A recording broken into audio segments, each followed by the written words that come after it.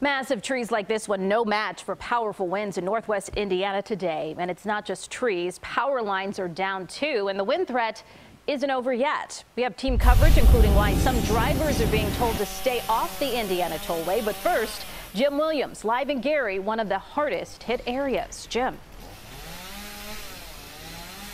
Erica, the wind was so strong it uprooted this large tree and carried part of the sidewalk with it. Yes, the sidewalk.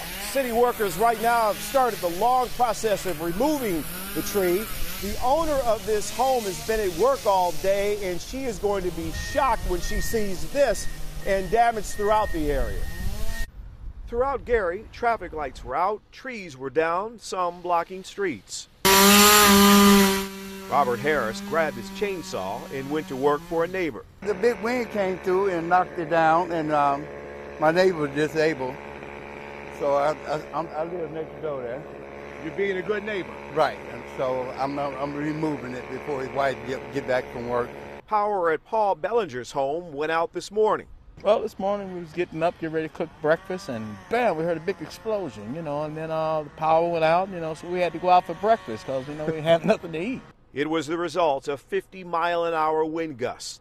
This man had the good fortune to move his truck right before this tree snapped. I pulled up right here. I was parking to come. I'm working at this house over here, and I pulled up, and I was like, I don't want to move, or I don't want to be parked too far away, so I backed up a few feet, and the next time I came out, this tree was right here. Nearly 50,000 customers in northwest Indiana were without power much of the day.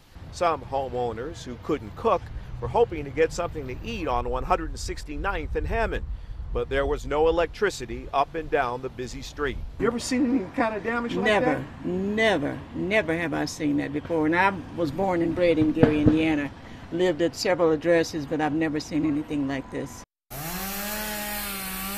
Here are the latest numbers of those without power: 36,000 in northwest Indiana, 15,000 here in Gary. And the work goes on as these ladies and gentlemen try to remove this tree from the front yard of a home here in Gary. Live in Gary, Jim Williams, CBS 2 News. Erica, Brad. All right, Jim Williams, thank you for that.